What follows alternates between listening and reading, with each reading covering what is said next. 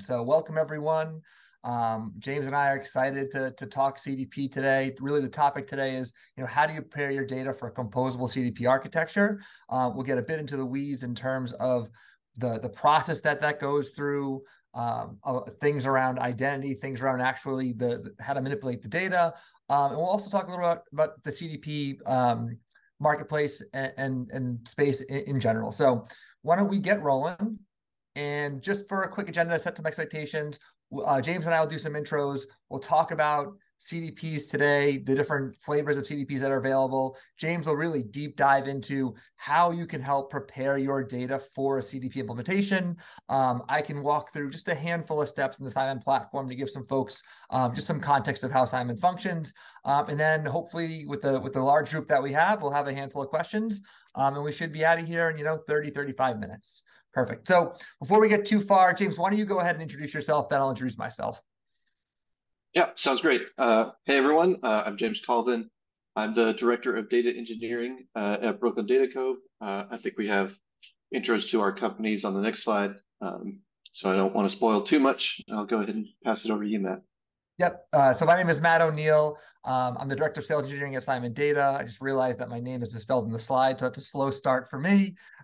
So I basically, I run a solutions team that focuses on anything technical, how the product works, integrations, spend a lot of time focusing on how we can get data ready to be usable for marketers or actionable for marketers in the CDP. I've been with Simon for just about 2.5 years, spent about 7 years at Salesforce prior to this. So been in the CDP and the marketing space for what feels like a long time. And we'll be talking a lot about that as we move forward.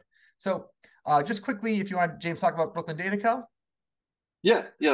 So Brooklyn Data, we're a full service data and analytics consultancy. So data engineering, like the function I lead, as well as analytics engineering, data analytics with BI, and everything that surrounds all of that, all the different layers of the modern data stack. We help organizations build their data capabilities across people, processes, and technology. Awesome. Yeah. Matt, And you want to talk about Simon? yeah, absolutely. So Simon Data is really one of the most connected customer data platforms available on the market today. We obviously have a very important partnership with Snowflake, but work with a lot of different data warehouses. And really the goal of Simon is to make marketing data actionable. When I say marketing data actionable, think segmentation, automation, experimentation, and personalization. I think one of the fundamental challenges that we'll talk about today is that marketers they don't have direct access to their data.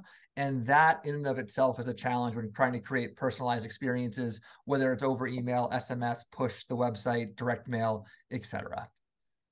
Cool. So we'll start off with some jokes. We brought jokes, James and I, which is great. And I think everyone has essentially had this experience, right? Where you're being marketed to, maybe you made a purchase. This happened to me very recently. Training for a race and I bought a pair of sneakers and I literally got an ad for those sneakers that I just purchased 10 minutes after I purchased the sneakers for cheaper. So what the marketer's goal is really to provide as much context at every touch point throughout the life cycle to make sure that messaging is consistent and that experience is consistent. I think everyone has had a challenging experience with a marketing company where whether you have an open support case or you have a shipping delay or something along those lines, and you're getting incentive messages to buy things. It's like, no, I'm upset right now. I'm not going to purchase anything. Or the inverse of that is obviously, you make a purchase or you're somewhere in the life cycle and you get messaging that just contradicts the other experience you just had on the app or on the web. So a huge component of what we're going to talk about today is how we can enable marketers to not have experiences like this and make sure that the experience is contextual using all available data across all available touch points. Now, I think one of the major challenges that customers have is, or that are not effectively using their data warehouse is they struggle to truly get a 360 view of that customer. Right? There's data in multiple applications. There's fast moving data, website data, app data, SMS, email engagement data that's moving at slower or faster speeds than profile-based data. They have a difficult time marrying those things. If you're using multiple tools for email or SMS or the website, making sure that all of these tools are connected with whether it's API or batch ingestion processes. Like it just creates an environment where everything is siloed, where it's very difficult to manage, and marketers are essentially struggling to make sure that the experience created is consistent. So really connecting your data warehouse to your CDP and ultimately to your engagement components, emails, SMS, push messaging, is really designed to give marketer the ability to create those really consistent experiences. Anything to add, James? Yeah. I just want to add, I think, it's pretty well recognized now. Like that cloud data warehouse really is like you're the nucleus of like a company's modern data architecture now, right? Like all of those different data points and things that Matt just went through, you typically end up in your, or they should be ending up in your cloud data warehouse. So all of that data is there. It offers you a lot of great scalability, speed, accessibility, security around all of that data. And so why try and, duplicate that in a parallel system? Let your CDP hook into it and better utilize your data warehouse and all the functionality it can leverage and provide. Yep, exactly right. And especially, working with the Brooklyn Data Co folks, with Simon, we have seen an explosion of folks taking their data warehouse data and starting to ingest more marketing engagement centric data sets for marketers to leverage, right? I think in the past, a lot of the engagement data has been housed in the ESP, in the Brazes, the Intervals, the engagement platforms of the world, the Salesforce marketing clouds. And now we're seeing more consistently engagement and marketing centric attributes flowing into Snowflake, flowing into your data warehouses, where marketers now have even a greater need to have access to the data warehouse to drive experiences. So it is only heading more and more in that direction. And that's essentially, one of the main topics of today's conversation. So just for a little bit of background, and there's a lot of noise and there's a lot of confusion in the CDP space. In the last few years, there has certainly been an entire new, dictionary and nomenclature of what is what and how these things are broken apart, and what is a CDP versus an engagement platform versus a DMP, right?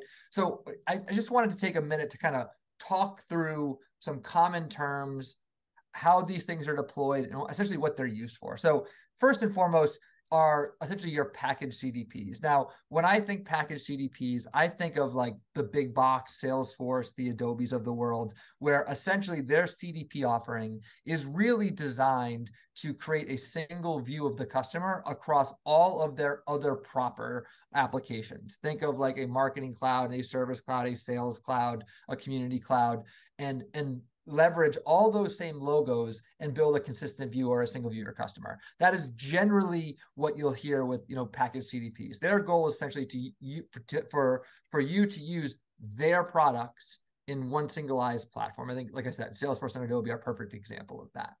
On the other end of the spectrum, at least in this slide, are your composable CDPs, and James is going to talk a little bit about this as we move forward. Also, here is where marketers have the ability to essentially choose their engagement stack. They might be using Braze for email. They might be or responses for email. Maybe they're using Twilio or Iterable for SMS and push messaging. So essentially, it is designed for you to choose your engagement channels, and then also choose where your data lives. So that might be in, like I said, Snowflake, which is obviously a huge preference for Simon, or an Azure data warehouse, or AWS Redshift, or a variety of places. So in that case, the composable CDP architecture is basically designed for marketers and the IT team to choose which applications they want to work. Now, inherently, there is some data replication that is happening in deployments like this, right? Generally speaking, these tools are taking data out of the data warehouse, storing them in a local store of the CDP,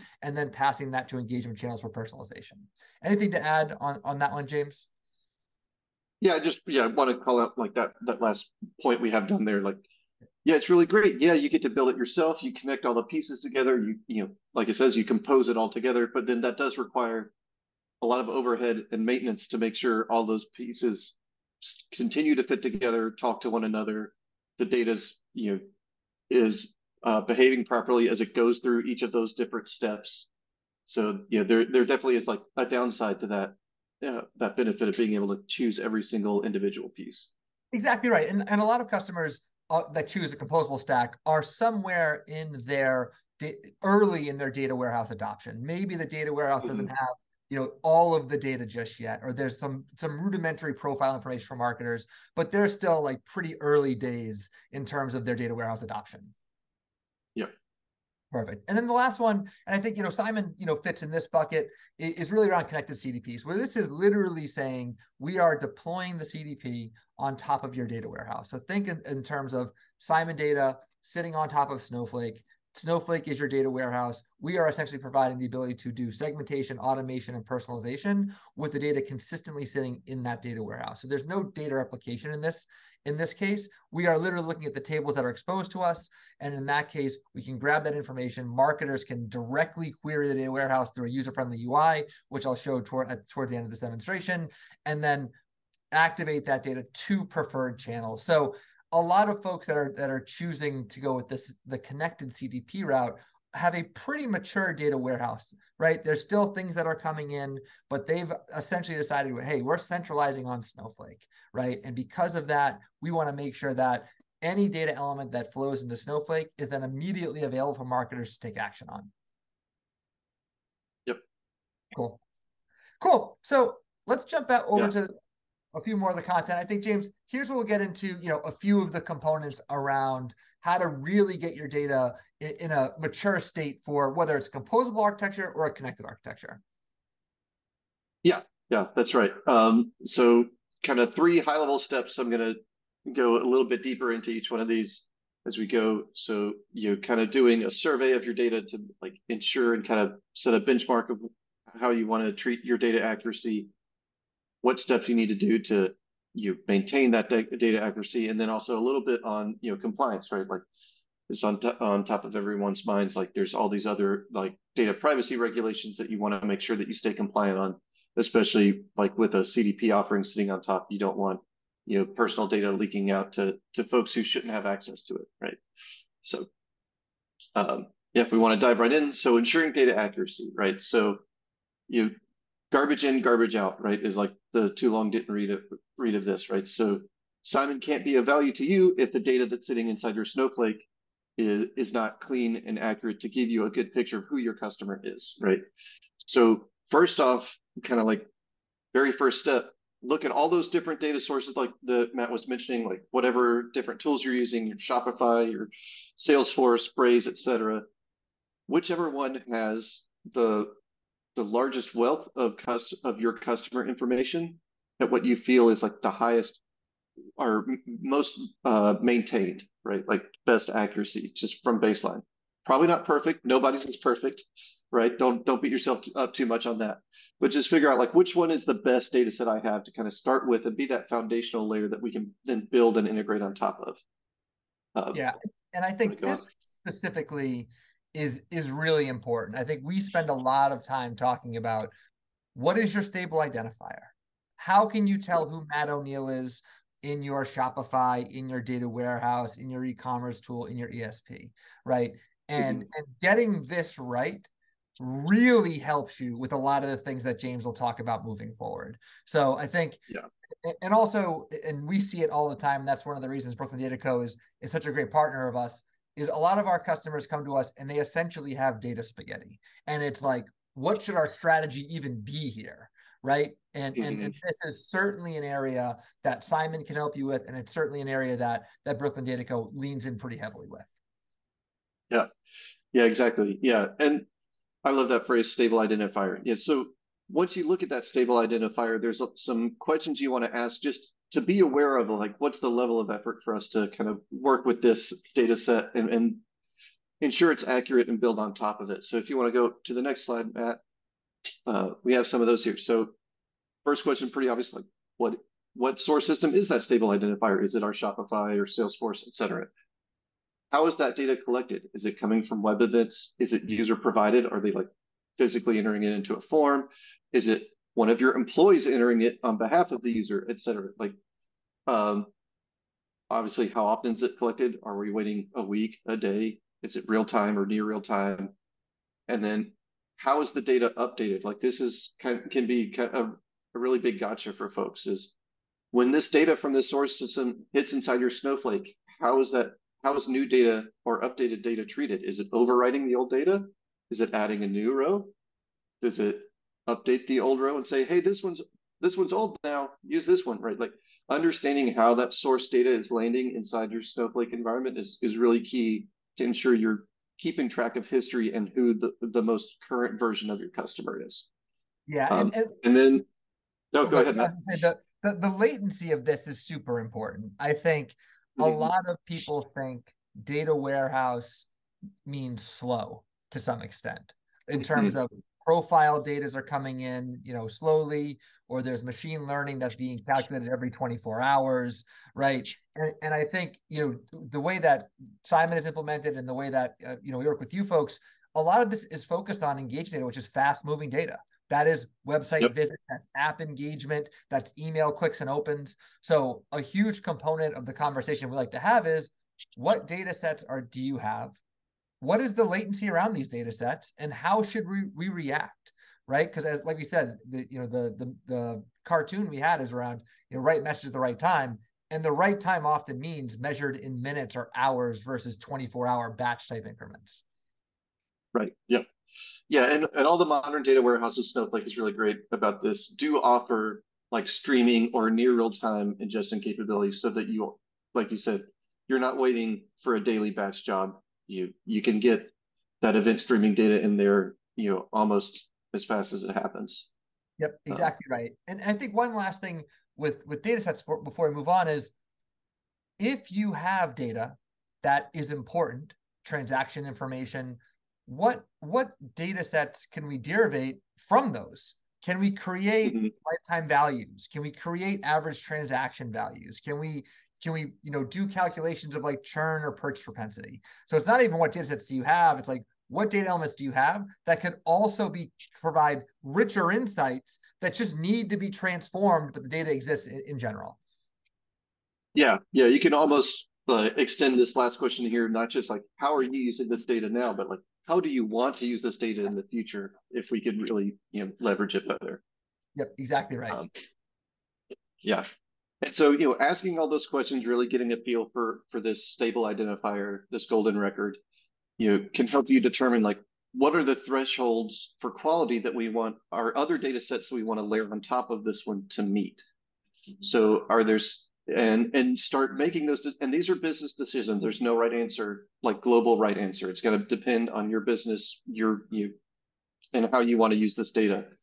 So making the decisions on, okay, well, if this other data set is below the thresholds that we're discussing, do we just throw out that column, or do we want to do some sort of data transformation on top of it? Like, we have the example here.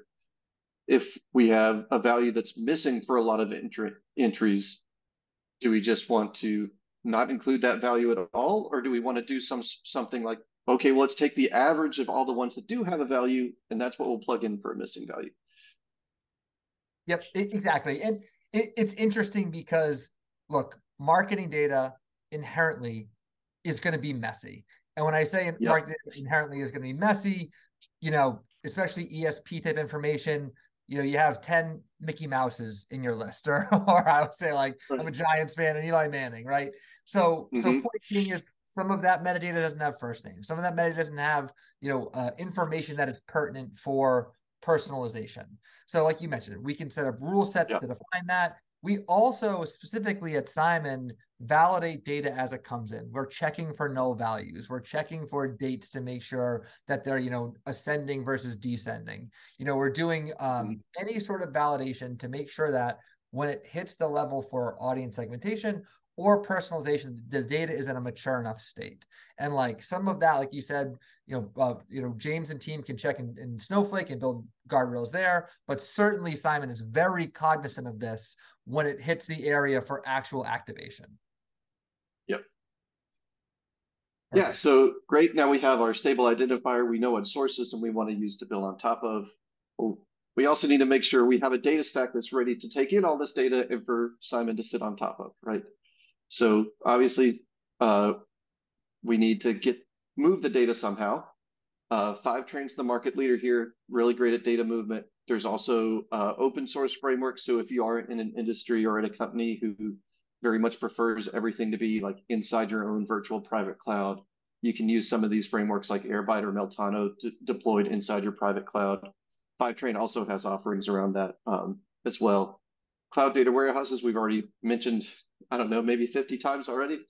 Snowflake is really our preferred solution here. Just a ton of powerful capabilities, but still really easy to use. And then transformations. So we get the raw data in there. You don't want to just deal with all this raw data. You want to transform it, do these data quality transformations, convert into a solid like user table as opposed to user tables coming from 5 different source systems of marketing platforms you use. And there's a lot of great transformation frameworks. dbt is by far the market leader, but this is a pretty new space.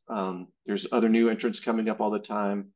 We mentioned a couple new ones here, and then like Snowflake's putting some more capabilities in there. Like they just introduced a function called dynamic tables. It's really exciting and interesting. That can help keep those transformations and do it again, like in near real time. You don't have to wait for like, oh yeah, my Salesforce data landed, but now I have to wait for the transformation job to run. Like all these things can happen very, very quickly. Yep, exactly. And Simon, in a lot of cases, does last mile transformation for folks before a marketer has access to it. I think one of the most common things we see is the data in the data warehouse, the schema and the naming conventions don't align with what a marketer or someone that's driving engagement would understand, right? So a lot of times it's making those fields just more readable or more understandable for a user that doesn't live in Snowflake every day or doesn't live in a data warehouse every day. So certainly, we lean into that challenge also because we want to make sure, hey, having all of the data warehouse is great, but if you don't understand what it actually is designed for, it's certainly not going to get us anywhere. So yeah, I think the transformation piece of this is certainly an important piece because yeah, a data warehouse is not necessarily designed to use marketing nomenclature on table names. Mm-hmm. That's right. Yep. So that's step one. So step two, like we figured out our data accuracy goals, everything like that. We're getting all the raw data in our warehouse. Okay, how do we make sure we maintain it? So step one, let's refer back to all those quality metrics that you discussed and decided on as a business in step one. And so the point here is to make some of these questions really easy to answer. So if your Salesforce says a customer is 36 years old, but they just put in a web form on your website that they're 38, which do you trust? Right? Like that should be an easy answer to give based on the discussions and quality metrics you decided in step one, right? Ideally, you can have a single stable identifier for like all these things, and you can just say, we always trust Salesforce for age. Real world's never as nice as we want it. So this is probably going to end up being some business logic. Again, those transformation frameworks can help you there. Okay, well, if they fill out the web form, we want to take that age over the Salesforce. But if they don't have the web form, we'll take Salesforce. But if they do this thing over here, we'll take that. And Simon and these other tools in your data stack help like maintain all of that business logic as long as you've already like decided it up front. Yep, exactly. I mean, if the age is 36 and 38, I would always go with the younger one. That is me personally, just because I'm getting older. But certainly the idea that, hey, we're all pointing at a customer's table. We know if we need to resolve conflict, this is where we're headed, right? And as a business, we decide on that. That certainly helps a lot of because there's inevitably going to be conflict, right? Especially with that moving data set. Like, and people are typing like that is part of the gig. So certainly having those rules set up front is even with identity, right? Making sure that you're merging identities. Another thing that is foundationally set up that will then save you a lot of time moving forward. Yep, great cue for the next slide. So that's exactly one of the things we're talking about is cleaning your data, right? So identities being a big one of these with the data deduplication, right? You'll have a Matt O'Neill in your Braze. You'll have a Matt O'Neill in your Salesforce. How do we make sure we know that those are the same Matt O'Neills, right? So combining and compressing records across all these different data sets. And also doing like just standardizing, right? So maybe you'll see weird stuff in data, right? Like Matt said, it's messy, especially marking data by design. So like, I don't know, one data set might call it first name and another data set might call it just F name, right? So just standardizing on naming for all of these different fields, or making sure that the data types are the same. Are some of these data coming in as strings when they really need to be numbers, or dates, or thing, and also normalizing on units. This is a big one that can trip a lot of folks up, right? You're getting a bunch of currency information from these systems. Is it all in US dollars? Is some of it coming in euros, British pounds? Do you need to do some sort of currency conversion, or at least acknowledge that the units of currency are different in the data? Time zones are also a big one that can trip you up. Like, Yep. is everything coming in UTC? Does your business operate on Eastern time? And so we need to work on like converting all this time data to Eastern time so it makes sense for your business. And when you're measuring like daily users, it's a day as your business understands it, and not a day as the computer understands it. So all of these different things, again, these tools we're talking about, Simon, especially help standardize Yeah, and maintain for you. and a lot of this, like especially the duplication piece, can be a real challenge, right? If Oh I yeah. put if I Mm-hmm. put Matt O'Neill as my name somewhere, and then I put Matthew O'Neill as my name is somewhere else, right? Is this the same person? And I think there has to be decisions, like business decisions, made to say, we're going to deterministically match on this value, right? If we Mm-hmm. need to do some form of, fuzzy matching or things like that, we got to do that well upstream of the CDP, because the CDP is Yep. essentially the tool that's driving communications. And the last thing we want to do is be doing sort of like last mile component and like merging when we're not explicitly sure it's the right person, right? Yep. So Mm-hmm. major challenge that a lot, especially like you said, marketing data is going to be dirty inherently. Yeah. Yeah, no, 100%. All these things I said are way easier said than done, especially data deduplication. There's companies and tools that specialize just on deduplication because it is a Yeah. hairy problem to solve for sure. Yeah. And coming Yeah. from Salesforce, certainly anyone that's used Salesforce or a CRM knows inherently sales folks put a lot of information in there, or service folks that doesn't always match. So that can be a challenge Yeah. for sure. Yep. Yeah. So now that we have all of these standardized, clean data sets, it's now much easier to join all of it together in your CDP, right? So now you have a clean, cohesive customer record, sales records, et cetera, et cetera. And it's easy now to join all of that together. And so you can get that through line in your CDP of, oh, okay, Matt O'Neill opened this email and then he bought a thing. And then he went and read this blog post and he shared it, or all that customer user journey stuff is now much easier to see because you've got this very good base of data quality. Yep, exactly. And this is where a lot of that experience metadata is so important. Matt saw Mm-hmm. this on the site. Matt downloaded the app. Matt redeemed his loyalty points. Matt has a customer service case, right? Matt signed up for the webinar but missed the webinar, right? All of those components, please don't miss the webinar, everyone. Thank you for coming. But I'm just saying, in terms of like the events that are happening, tying that to Matt's a 40-year-old man in Massachusetts, 3 kids, right?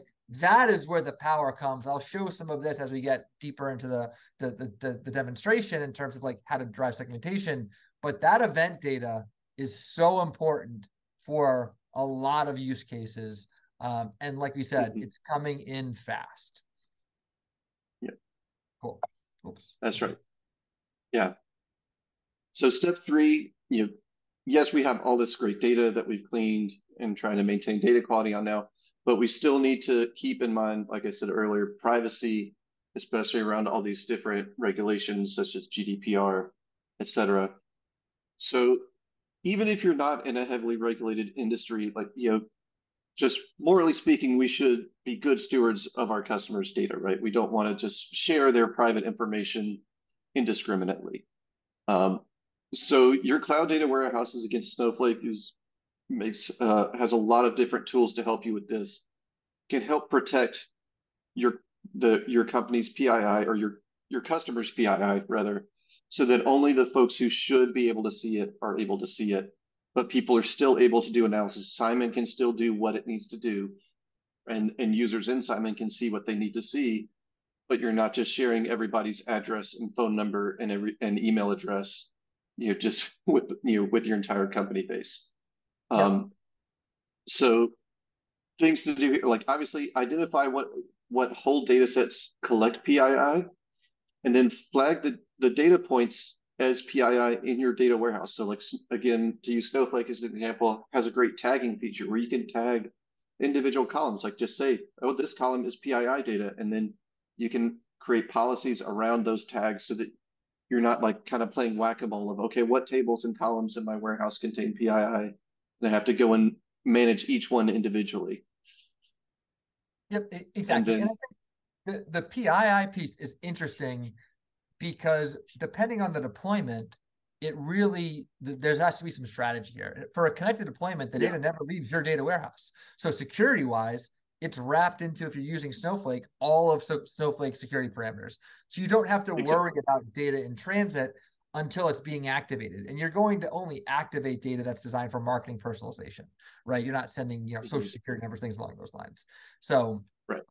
huge advantage of a connected deployment there is inherently the data in one place, not having to worry about, like you said, duplicating or managing it across multiple Mhm. applications.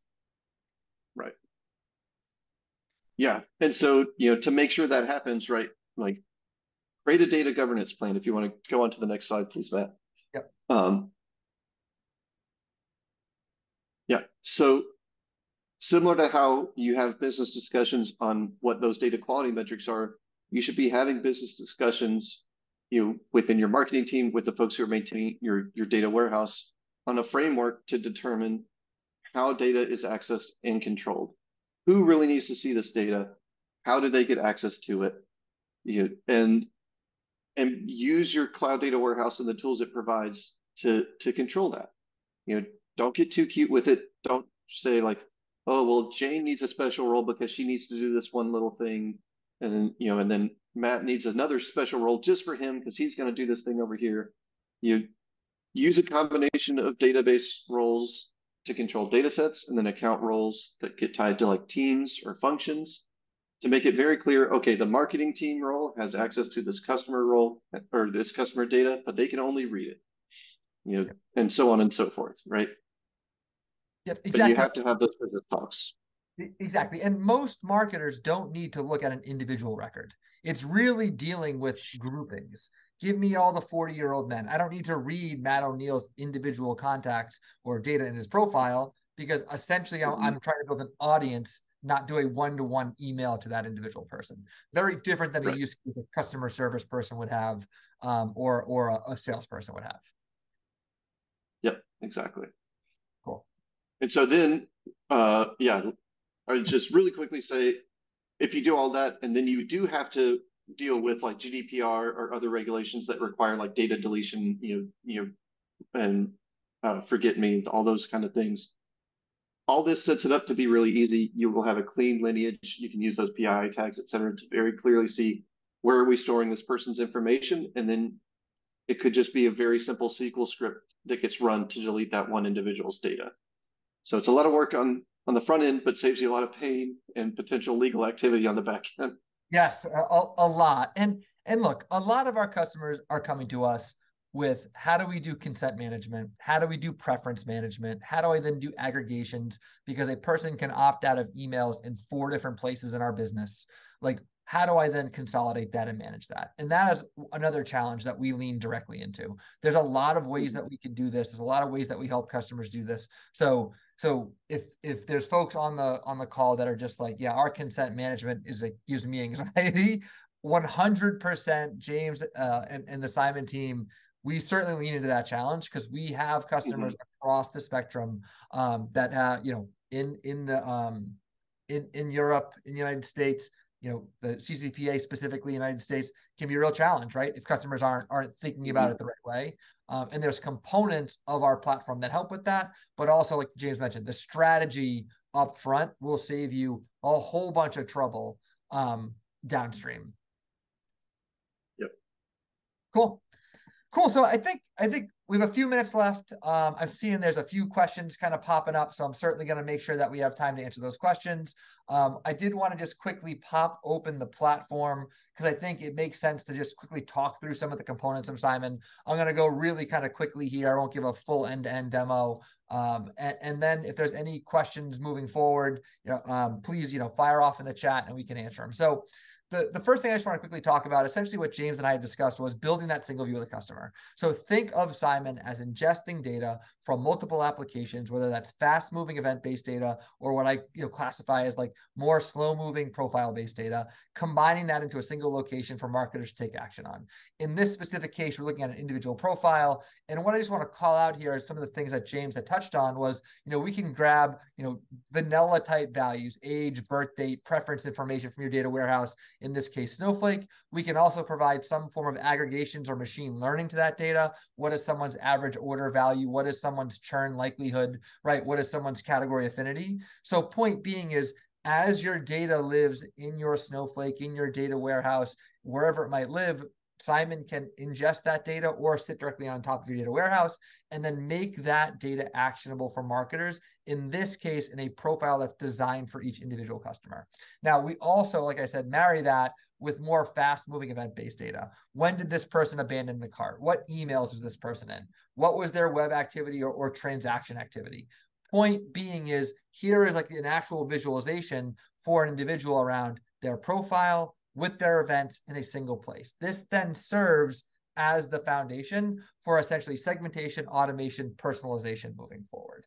And really the first place that marketers start to get into a lot of the value of this is when building out audiences. So you can see in this case, a very basic audience, give me everyone that has a purchase propensity of over 50%, that has an affinity towards a certain category of our products, that has been on the website, in this case, in the last 30 days. So when you think logically, a lot of this data is stored very separately in a lot of ecosystems. There's data coming from your analytics tool. There's data coming from a machine learning based tool. There's profile information around category affinity. Like, as a marketer without a tool like Simon, how are you going to build this audience, right? It will require SQL. It will require a lot of data work to get here. Where in our case, that information is visualized directly in the platform for a marketer to make decisions on, right? And not only can a marketer, in this case, make decisions on it, Simon's going to provide insights in real time. How big is the audience? What is their average transaction value, right?